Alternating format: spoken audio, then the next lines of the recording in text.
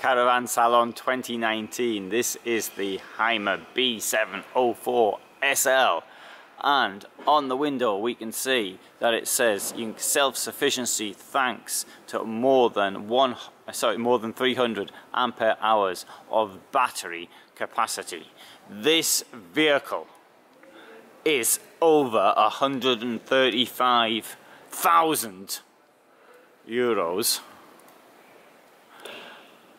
Well over 135.5 over, and so base price there 99,000. It's got, so therefore it's got what, 37,000 of extras here. There's your extras list. I'll just tell you the first couple actually. It's got leather, Tortona leather combination. It's got a Fiat engine upgrade. It's got the new 9-speed Fiat automatic gearbox, and there's all the rest of them. I won't read the whole lot out. Length 779, width 235, external height 296, internal height 198, weight ready to go 3,390. So it gives you more than 1,110 kilos. It does get exactly 1,110 kilos of payload, and it's on a 4.5 ton basis. You could, in theory, but I wouldn't recommend it, you could put this on a 3.5 ton basis, because that's ready to go. So it includes the driver, a bit of water, a bit of fuel. But just to make the point, look how big it is. And it weighs, the empty weight is somewhere reaching just up 3,100, something along those lines. Quite an achievement, really. So that's thanks to lightweighting technologies. Also, I need to mention the chassis system, where everything has been moved below. The vehicle has been raised in that way. It allows greater standing height. Does mean a little bit of a step to get up, and a very deep double floor. I'll have a look at that now. Actually, do that immediately. Batteries in there.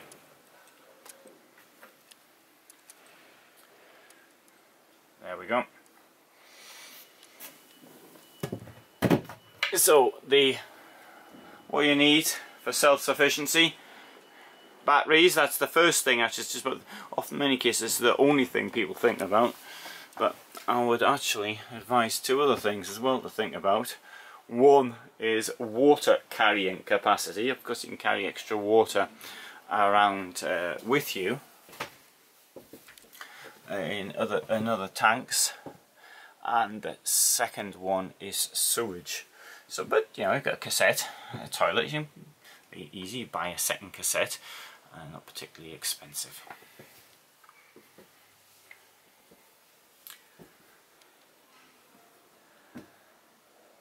This range was introduced in April 2019 in Stuttgart, and it is available for purchase. You can order one today, or whatever today is when you're actually watching this film, and you'll have to wait between 6 and 9 months for delivery, probably.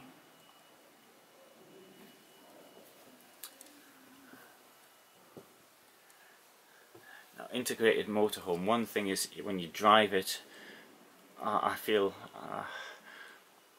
personally feel a little bit difficult with getting the position right, particularly when you go through the traffic works on the motorway, where the road has suddenly got a lot thinner. Now 235 centimeters in width. So door on the driver's side, obviously not on the passenger side. Got this sideboard that sort of continues, but it doesn't continue all the way back. And maybe you might think, well, maybe they should have kept the same colour continuously to the back. So this wooden sideboard bit, it's not wood, no, there's no wood in the van, but I'm using that as a laminate. I'm using that, wood as the word, should have actually continued in the same way. That's just a detail on interior design, of which I know nothing. There you have the 9-speed Fiat gearbox recently introduced. I'll have to see if I can get an interview with the boss of Fiat campervan section whilst he's here, Roberto. We'll have a chat about that. Okay, bed up the top here. Personally I wouldn't bother because I'll bang my head every time I get up the seat. But one thing you can do if you're in that bed, you can watch the television, which is here. Comes out of this thing here, pops up. These things, for these headrests, there's a special place to put them so that they can be stored whilst the van is at a site, or there's not people actually sitting in the back who may want them. Good idea, getting rid of these things which may not actually be in use.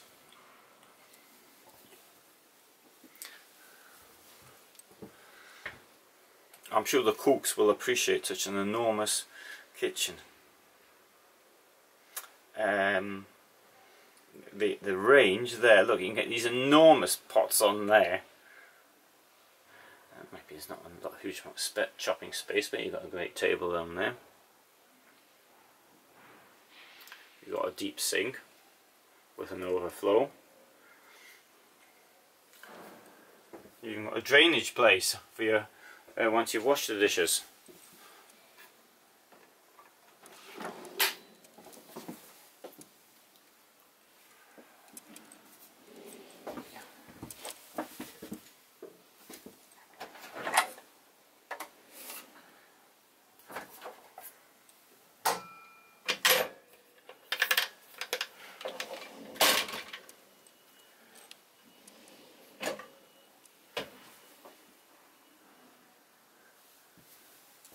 Okay, that's been put there for a reason. It's to stop people messing around, so I'm not going to actually take it off and take you into the shower.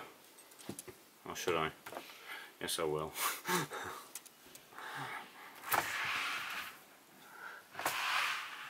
Anyway, I lied.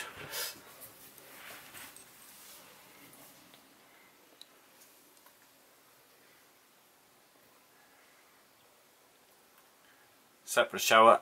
It's a rain shower, I believe. I hope that washing that bar isn't getting in your way when you're actually showering. I'm sure there's a way of moving it. No, I see it comes out, so you can remove that when you're in the shower. You probably want to take your drying clothes off when you got the shower on anyway.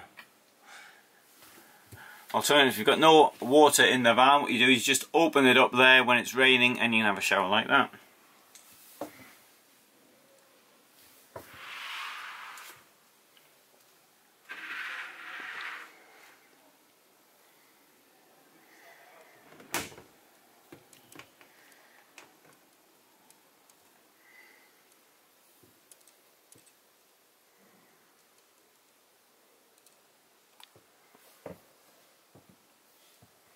Second television here, got steps up to the bed.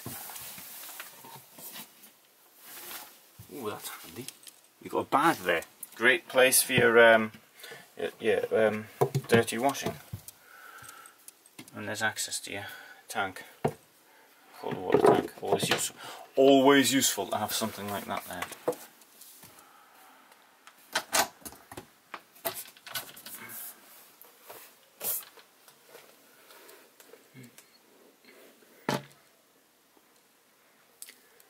If there's a light in there, I can't see it.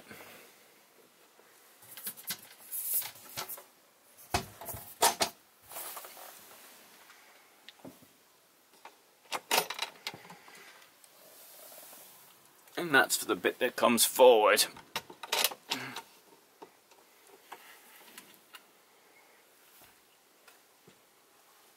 To make a double bed, and there's the cushion that goes in there to make the double bed.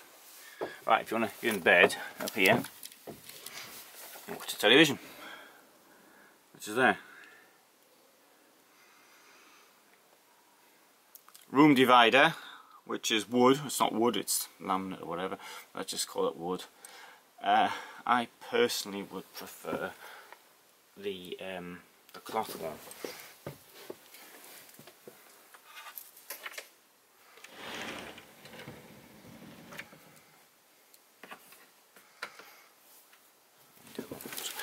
comes across as well. Like that. Right, so we're sort of locked in here, so to speak, or shut in. Down there on the floor, you can see there is a gap.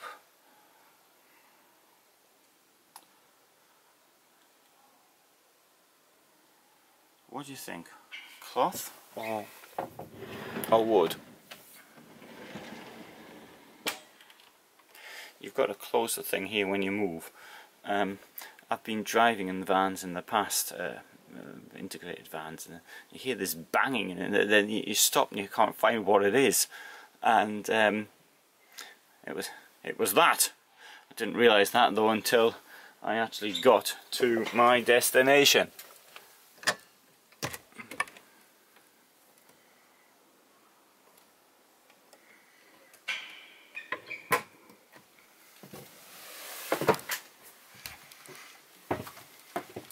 So we didn't go in here, didn't we?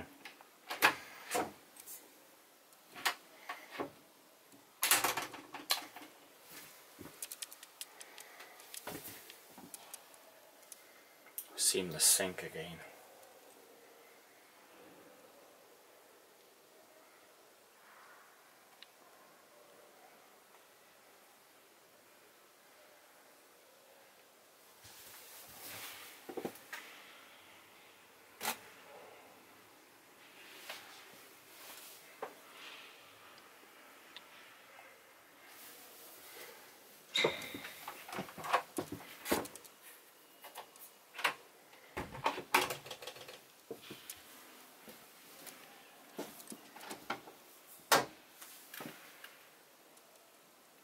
There's a oven above the fridge.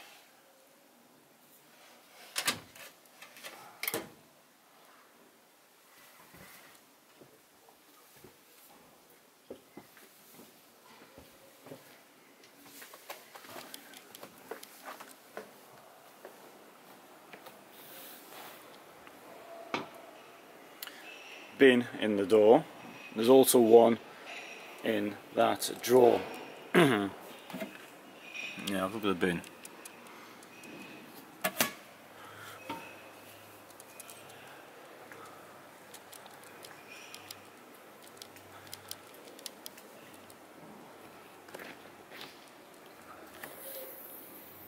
Now with the bicycle in here, oops, oh sorry, that wasn't the gimbal, that was me hitting it. You get a good example of how much space there is. Isn't that fantastic? Look at that. You can put 350 kilos in here. Again, thanks to the Alco chassis.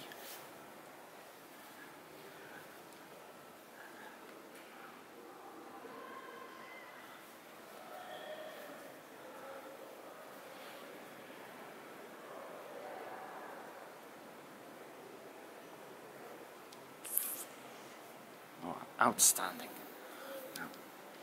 Mind you, the prices, even the base price, 100,000, quite a lot of money.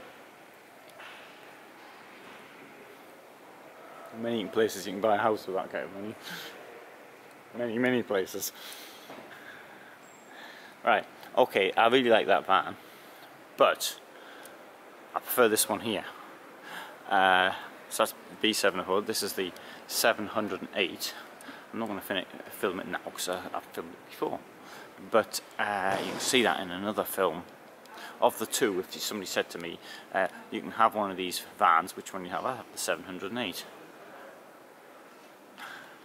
Personally, I'm not so keen on that type of the double joinable beds, but that's me, and I don't need an extra long bed because I'm not particularly tall. I'm sort of average height. In fact, I'm exactly average height for a European male. Okay, thank you very much for watching. If you found that useful, you might want to sponsor me on Patreon. There's a link above. My website, motorhomefulltime.com. There is more details about this van on there, so you might want to have a look at that. And if you haven't already done so, please subscribe. Thank you.